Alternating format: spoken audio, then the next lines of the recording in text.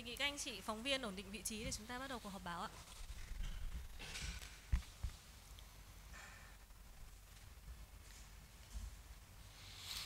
Ladies and gentlemen, welcome to the pre-match press conference between the Viettel FC and Kuala Lumpur FC. We will have here today the head coach and player of Kuala Lumpur FC. Liên quan đến trận đấu giữa đội tuyển Viettel và giữa câu lạc bộ Viettel và câu lạc bộ Kuala Lumpur vào ngày mai 18 giờ trên sân vận động Thống nhất thành phố Hồ Chí Minh, chúng tôi tổ chức cuộc họp báo trước trận đấu ngày hôm nay với sự tham dự của huấn luyện viên trưởng và cầu thủ đến từ câu lạc bộ Kuala Lumpur. The first question for the head coach: what do you think about the match tomorrow with Viettel FC? Good morning. Pleasure to be here. About the match tomorrow, it will be very tough because Viettel is one of the best teams in Vietnam. They have lots of good players, lots of Vietnam national players, good foreign players. So last 2 years they finished top 2. They were champion and finished second in Vietnam League.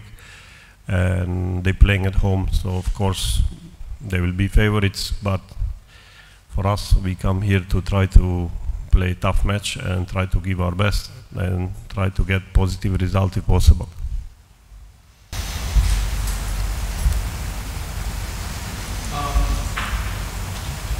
Xin chào tất cả mọi người. Thì trận đấu ngày mai là đội Viettel chắc chắn là một trận đấu rất khó khăn. Tại vì đội bóng Viettel hiện tại là một trong những đội bóng mạnh nhất của Việt Nam và họ có rất là nhiều cầu thủ giỏi cũng như rất nhiều cầu thủ đang một phần của tuyển quốc gia Việt Nam. Và trong vòng 2 năm vừa rồi thì đội Viettel đã có được thành tích rất tốt ở V-League và luôn nằm trong top 2. Và trận đấu ngày mai chúng tôi xác định là một trận đấu khó khăn và chúng tôi sẽ cố gắng hết sức mình để đạt được kết quả tích cực nhất có thể. The next question for player: what is your target in the match tomorrow? Sorry? Question for player: what is your target in the match tomorrow? Our target is to do the coach's plan, perform to the best of our ability, and make the city proud. We obviously know that we're away from home, and we want to make all the Kuala Lumpur supporters and Malaysian fans proud of us in the AFC. We're very proud of how far we've come, but we want to keep going. So just stick to the plan that the coach puts and give it our best.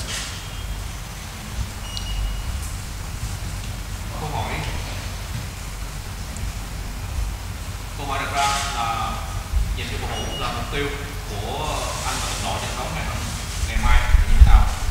Giống như huấn luyện viên trưởng vừa chia sẻ thì trận đấu ngày mai là một trận đấu khó khăn và chúng tôi sẽ cố gắng sức mình để thể hiện được lối chơi của mình và chúng tôi sẽ cố gắng để làm cho người hâm mộ ở Kuala Lumpur và những người hâm mộ Malaysia cảm thấy tự hào về chúng tôi. Và được đến vòng đấu này là một kết quả rất tốt rồi và chúng tôi sẽ tiếp tục cố gắng và chúng tôi sẽ cố gắng thi đấu hết sức để có được kết quả tốt nhất trong trận đấu ngày mai. We will waiting the question from media. Xin mời các câu hỏi từ phía các phóng viên ạ.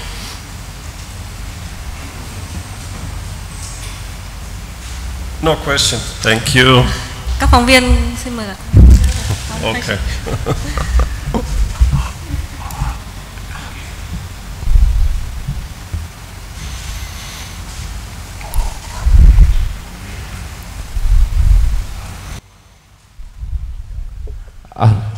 Hello.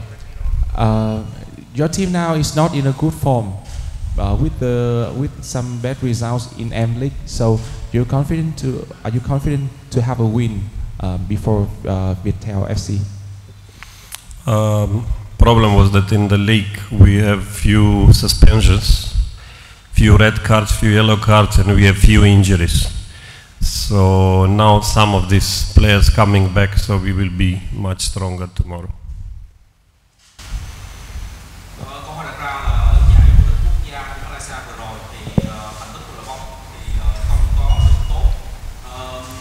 Với tình hình như vậy thì ông có tự tin giành được chiến thắng trước đội bóng Viettel trong đấu ngày mai hay không?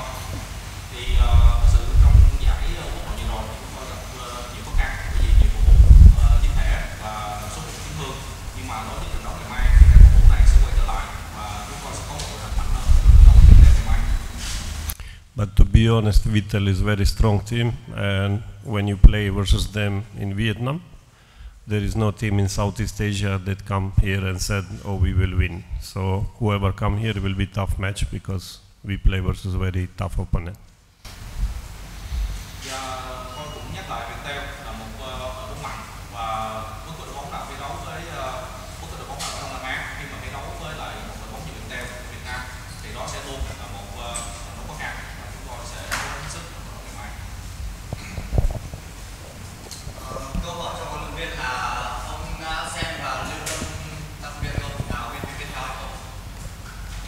So the question is for the head coach.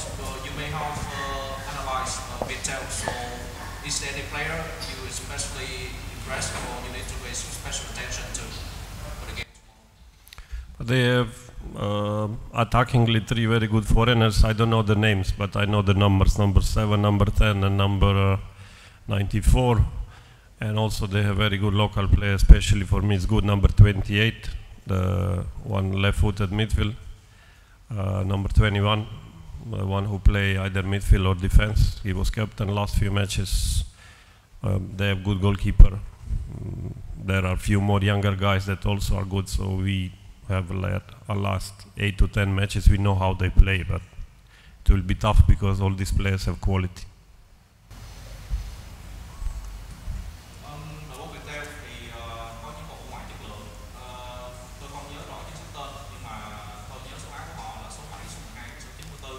Đồng thời thì có những cầu thủ nội cũng có tài năng và chất lượng cao. Ví dụ như số 28 và có một tiền vệ trên chân trái số 21. Đồng thời họ cũng có những cầu thủ trẻ rất là tài năng và tiềm năng và thủ môn của họ cũng là một môn giỏi và rất là vững vàng. Và tôi cũng đã chú ý xem lại họ trong các trận đấu trong 8 trận đấu vừa rồi và họ thực sự cũng mạnh trong ngày mai trận đấu khó khăn. Xin mời câu hỏi dành cho cầu thủ ạ.